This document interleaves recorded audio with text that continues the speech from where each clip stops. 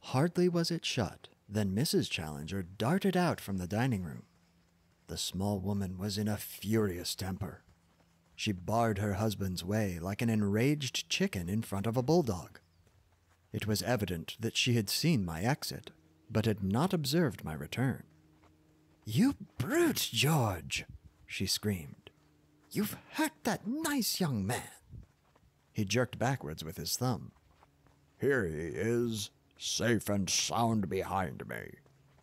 She was confused, but not unduly so. "I'm sorry. I didn't see you." "I assure you, madam, that it is all right." "He has marked your poor face. Oh, George, what a brute you are! Nothing but scandals from one end of the week to the other. Everyone hating and making fun of you. You've finished my patience. This ends it." "Dirty linen," he rumbled. "It's not a secret," she cried. "Do you suppose that the whole street, the whole of London for that matter— Get away, Austin, we don't want you here. Do you suppose they don't all talk about you? Where is your dignity? You, a man who should have been Regius Professor at a great university with 1,000 students all revering you. Where is your dignity, George?" "How about yours, my dear?" "You try me too much. A ruffian, a common brawling ruffian. That's what you've become." "Be good, Jesse." "A roaring, raging bully." "That's done it. Stool of pedants," said he. To my amazement, he stooped, picked her up, and placed her sitting upon a high pedestal of black marble in the angle of the hall. It was at least 7 feet high, and so thin that she could hardly balance upon it. A more absurd object than she presented cocked up there, with her face convulsed with anger, her feet dangling, and her body rigid for fear of an upset, I could not imagine. "Let me down," she wailed. "Say please." "You brute, George! Let me down this instant." "Come into the study, Mr. Malone." "Really, sir," said I, looking at the lady. "Here's Mr. Malone pleading for you, Jesse. Say please, and down you come." "Oh, you brute! Please, please!" He took her down as if she had been a canary. "You must behave yourself, dear. Mr. Malone is a pressman. He will have it all in his rag tomorrow, and sell an extra dozen among our neighbors. Strange story of high life. You felt fairly high on that pedestal, did you not? Then a subtitle, Glimpse of a Singular Menage. He's a foul feeder, is Mr. Malone, a carrion eater, like all of his kind.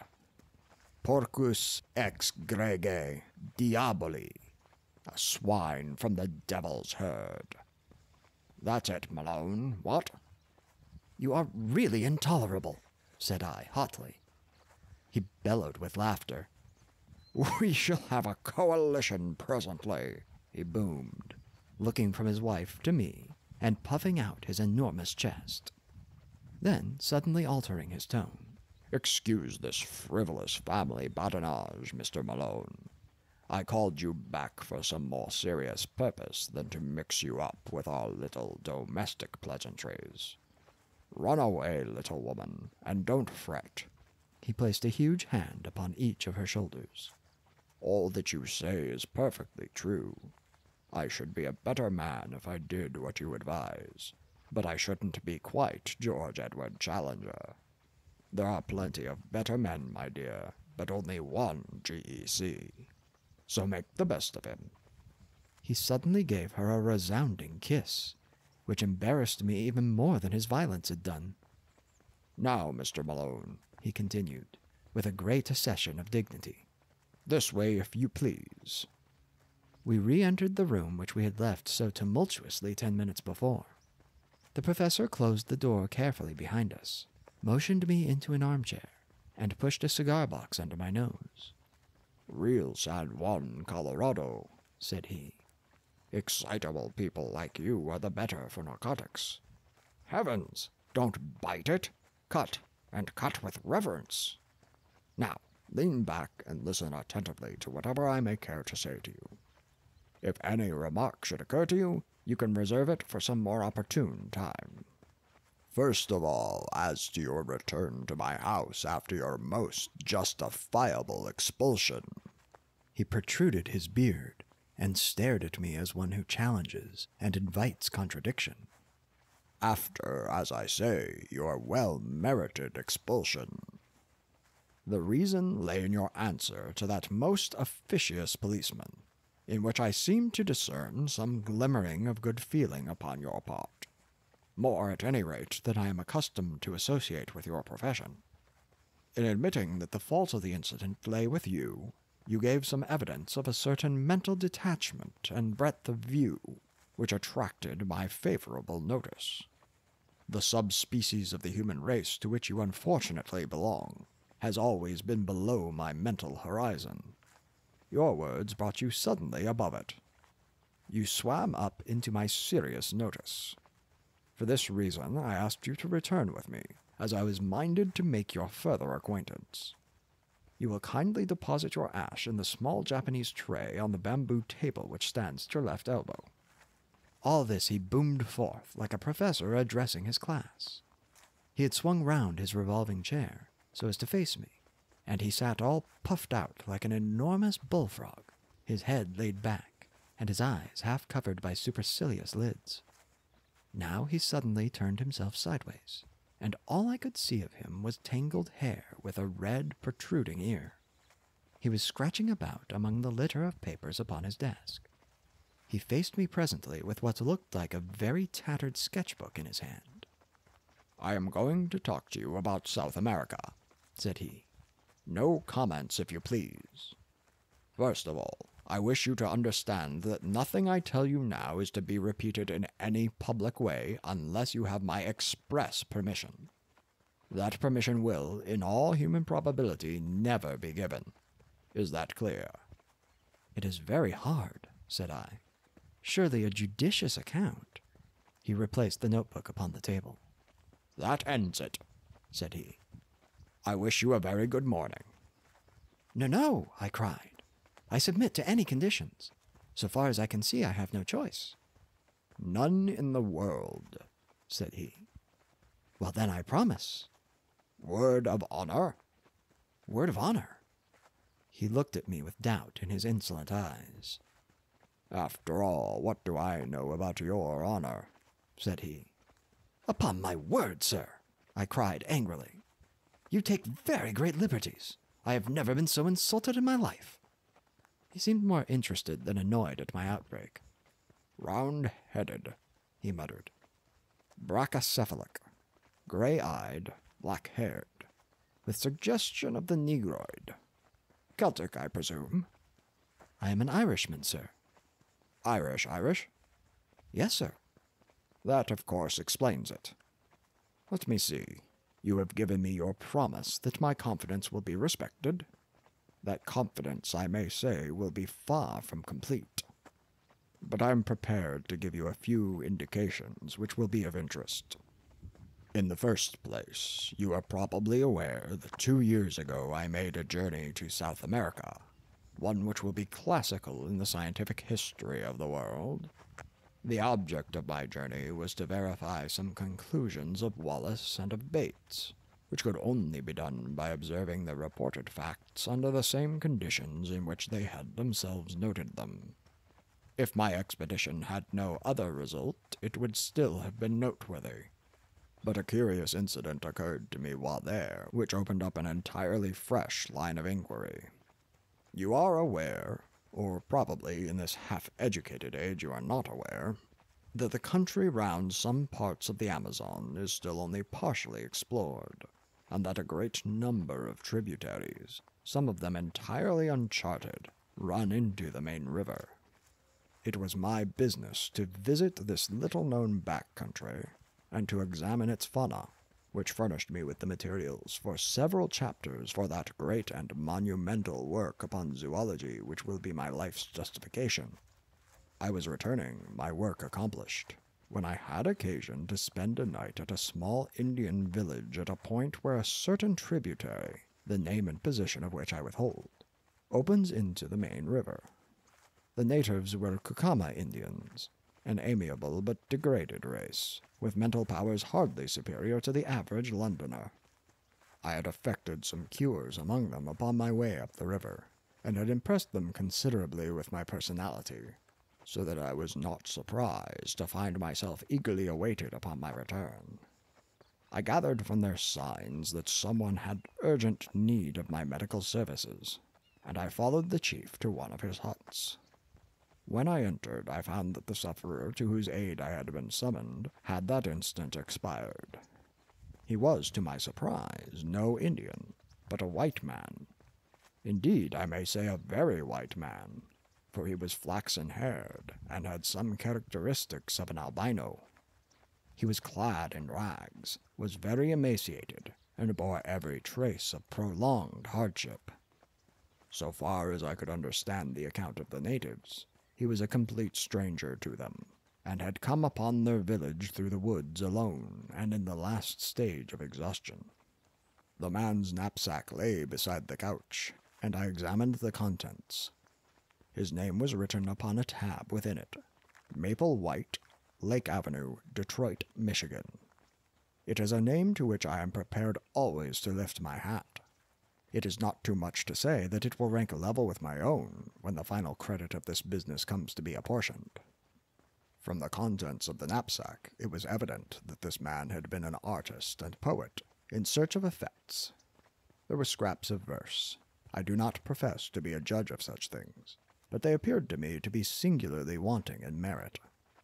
There were also some rather commonplace pictures of river scenery, a paint-box, a box of colored chalks, some brushes, that curved bone which lies upon my inkstand, a volume of Baxter's Moths and Butterflies, a cheap revolver, and a few cartridges.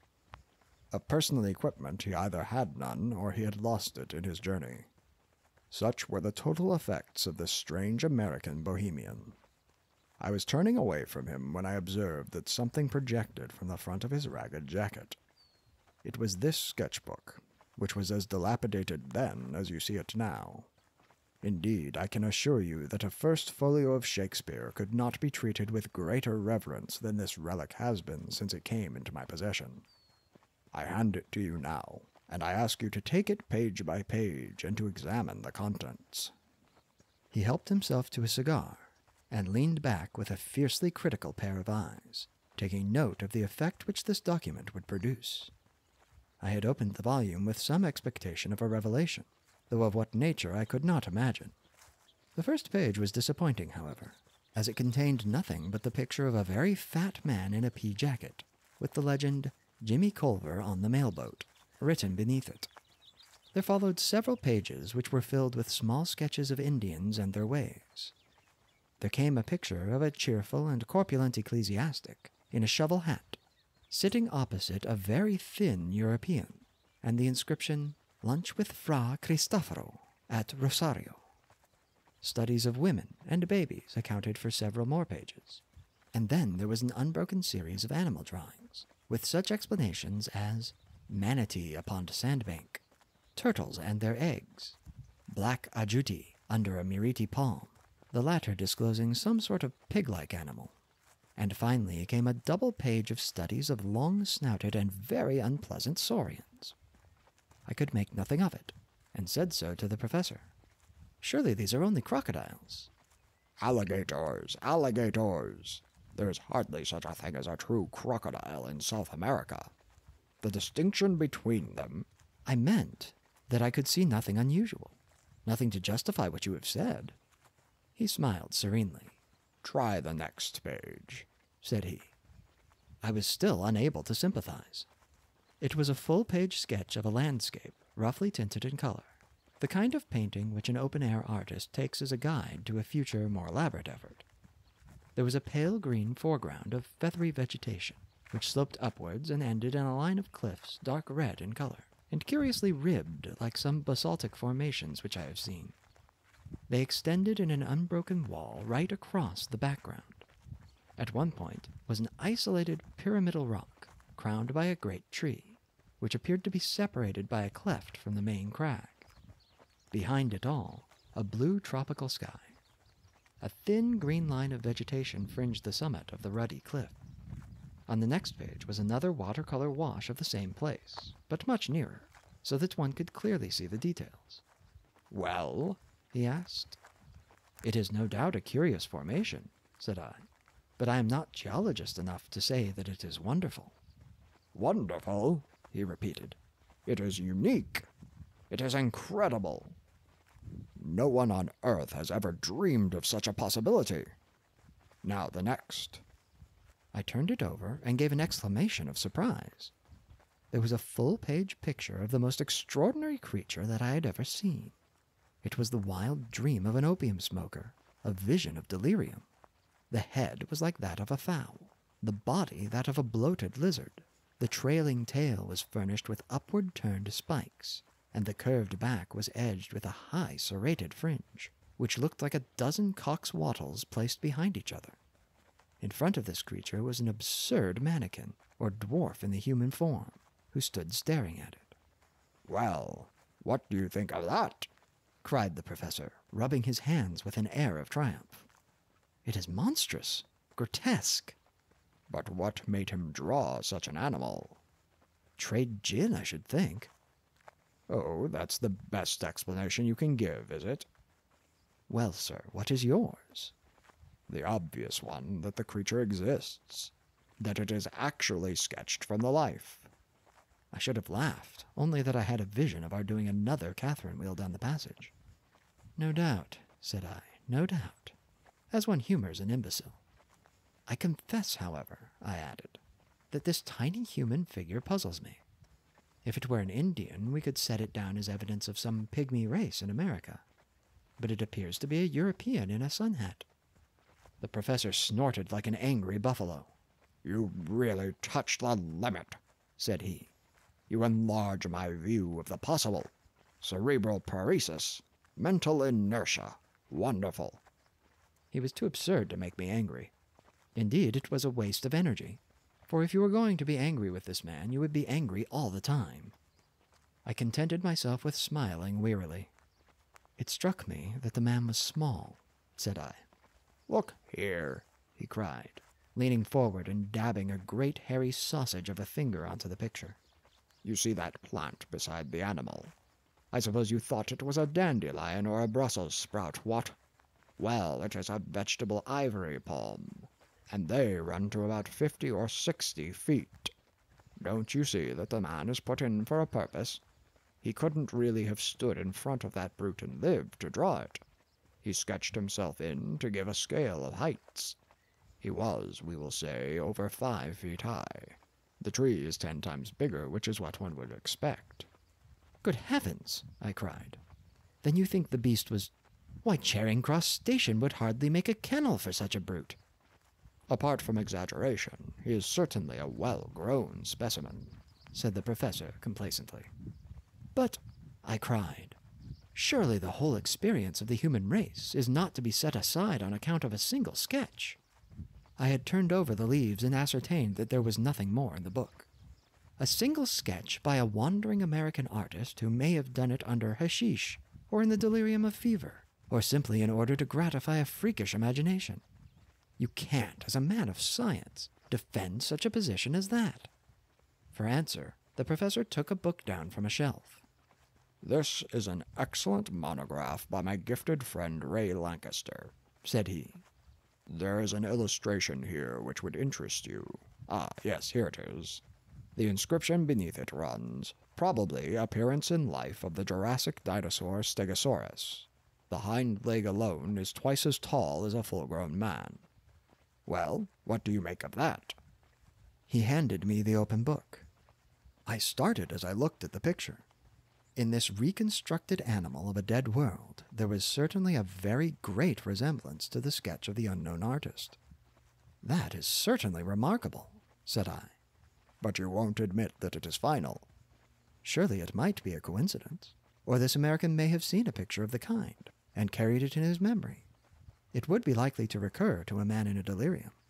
"Very good," said the professor indulgently. We leave it at that. I will now ask you to look at this bone. He handed over the bone which he had already described as part of the dead man's possessions. It was about 6 inches long and thicker than my thumb, with some indications of dried cartilage at one end of it. To what known creature does that bone belong? Asked the professor. I examined it with care and tried to recall some half-forgotten knowledge.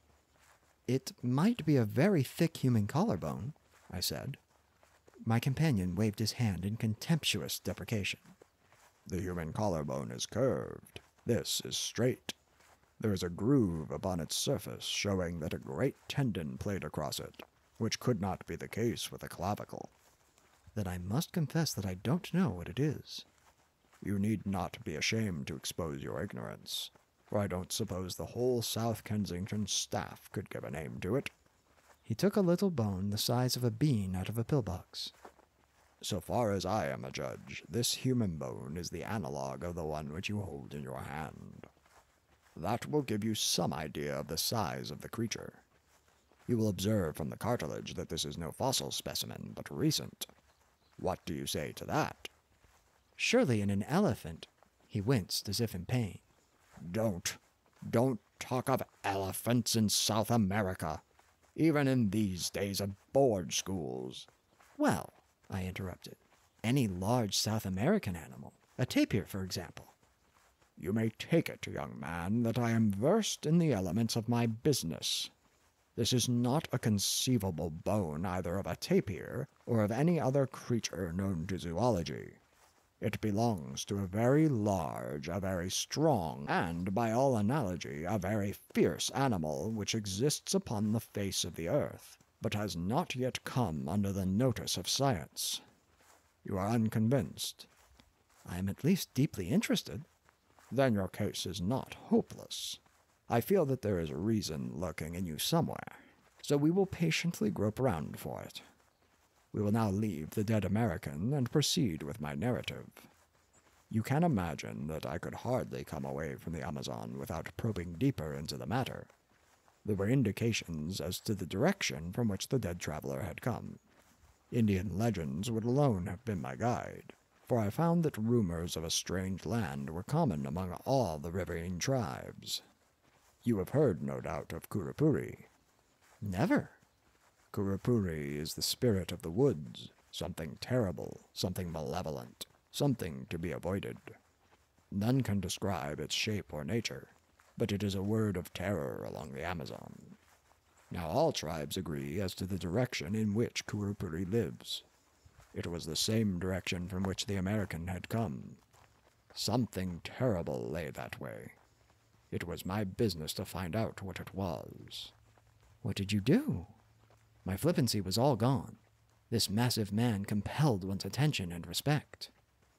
I overcame the extreme reluctance of the natives, a reluctance which extends even to talk upon the subject, and by judicious persuasion and gifts, aided, I will admit, by some threats of coercion, I got 2 of them to act as guides. After many adventures which I need not describe, and after traveling a distance which I will not mention, in a direction which I withhold, we came at last to a tract of country which has never been described, nor indeed visited, save by my unfortunate predecessor. Would you kindly look at this? He handed me a photograph, half-plate size. The unsatisfactory appearance of it is due to the fact, said he, that on descending the river the boat was upset, and the case which contained the undeveloped films was broken, with disastrous results. Nearly all of them were totally ruined, an irreparable loss. This is one of the few which partially escaped. This explanation of deficiencies or abnormalities you will kindly accept. There was talk of faking. I am not in a mood to argue such a point. The photograph was certainly very off-colored. An unkind critic might easily have misinterpreted that dim surface. It was a dull gray landscape, and as I gradually deciphered the details of it, I realized that it represented a long and enormously high line of cliffs, exactly like an immense cataract seen in the distance, with a sloping, tree-clad plain in the foreground. I believe it is the same place as the painted picture, said I. It is the same place. the professor answered. I found traces of the fellow's camp. Now look at this. It was a nearer view of the same scene, though the photograph was extremely defective. I could distinctly see the isolated tree-crowned pinnacle of rock, which was detached from the crag. I have no doubt of it at all, said I. Well, that is something gained, said he. We progress, do we not? Now will you please look at the top of that rocky pinnacle? Do you observe something there? An enormous tree. But on the tree. A large bird? Said I. He handed me a lens. Yes, I said, peering through it. A large bird stands on the tree. It appears to have a considerable beak. I should say it was a pelican. I cannot congratulate you upon your eyesight, said the professor. It is not a pelican, nor indeed is it a bird. It may interest you to know that I succeeded in shooting that particular specimen. It was the only absolute proof of my experiences, which I was able to bring away with me. You have it, then? Here at last was tangible corroboration. I had it. It was unfortunately lost with so much else in the same boat accident which ruined my photographs. I clutched at it as it disappeared in the swirl of the rapids, and part of its wing was left in my hand. I was insensible when washed ashore, but the miserable remnant of my superb specimen was still intact. I now lay it before you. From a drawer he produced what seemed to me to be the upper portion of the wing of a large bat. It was at least 2 feet in length, a curved bone, with a membranous veil beneath it. A monstrous bat, I suggested. Nothing of the sort, said the professor severely. Living as I do in an educated and scientific atmosphere, I could not have conceived that the first principles of zoology were so little known. Is it possible that you do not know the elementary fact in comparative anatomy that the wing of a bird is really the forearm, while the wing of a bat consists of 3 elongated fingers with membranes between? Now, in this case, the bone is certainly not the forearm, and you can see for yourself that this is a single membrane hanging upon a single bone, and therefore it cannot belong to a bat. But if it is neither bird nor bat, what is it? My small stock of knowledge was exhausted. I really do not know, said I. He opened the standard work to which he had actually referred me. Here, said he, pointing to the picture of an extraordinary flying monster, is an excellent reproduction of the Dimorphodon, or pterodactyl, a flying reptile of the Jurassic period. On the next page is a diagram of the mechanism of its wing. Kindly compare it with the specimen in your hand. A wave of amazement passed over me as I looked. I was convinced. There could be no getting away from it. The cumulative proof was overwhelming. The sketch, the photographs, the narrative, and now the actual specimen. The evidence was complete. I said so. I said so warmly, for I felt that the professor was an ill-used man. He leaned back in his chair with drooping eyelids and a tolerant smile, basking in this sudden gleam of sunshine. It's just the very biggest thing that I ever heard of, said I, though it was my journalistic rather than my scientific enthusiasm that was roused. It is colossal. You are a Columbus of science, who has discovered a lost world. I'm really awfully sorry if I seem to doubt you. It was also unthinkable, but I understand evidence when I see it, and this should be good enough for anyone. The professor purred with satisfaction. And then, sir, what did you do next? It was the wet season, Mr. Malone, and my stores were exhausted. I explored some portion of this huge cliff, but I was unable to find any way to scale it. The pyramidal rock upon which I saw and shot the pterodactyl was more accessible. Being something of a cragsman, I did manage to get halfway to the top of that. From that height, I had a better idea of the plateau upon the top of the crags. It appeared to be very large. Neither to east nor to west could I see any end of the vista of green-capped cliffs. Below it is a swampy, jungly region full of snakes, insects, and fever. It is a natural protection to this singular country. Did you see any other trace of life? No, sir, I did not. But during the week that we lay encamped at the base of the cliff, we heard some very strange noises from above. But the creature that the American drew, how do you account for that? We can only suppose that he must have made his way to the summit and seen it there. We know, therefore, that there is a way up. We know equally that it must be a very difficult one. Otherwise the creatures would have come down and overrun the surrounding country. Surely that is clear. But how do they come to be there? I do not think that the problem is a very obscure one, said the professor. There can only be one explanation.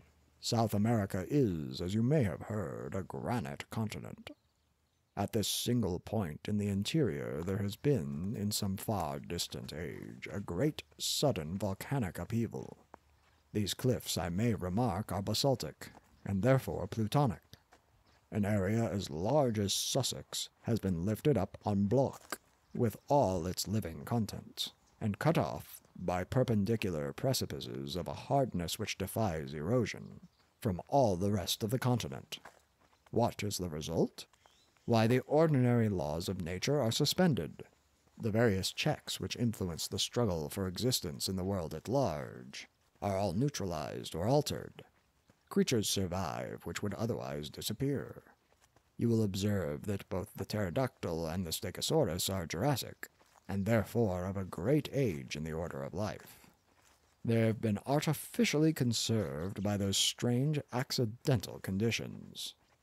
But surely your evidence is conclusive. You have only to lay it before the proper authorities. So, in my simplicity, I had imagined, said the professor bitterly. I can only tell you that it was not so, that I was met at every turn by incredulity, born partly of stupidity and partly of jealousy. It is not my nature, sir, to cringe to any man, or to seek to prove a fact if my word has been doubted. After the first, I have not condescended to show such corroborative proofs as I possess. The subject became hateful to me. I would not speak of it. When men like yourself, who represent the foolish curiosity of the public, came to disturb my privacy, I was unable to meet them with dignified reserve.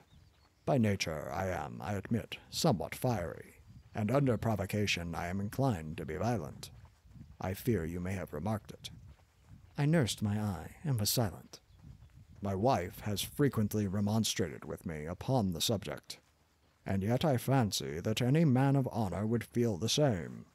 Tonight, however, I propose to give an extreme example of the control of the will over the emotions.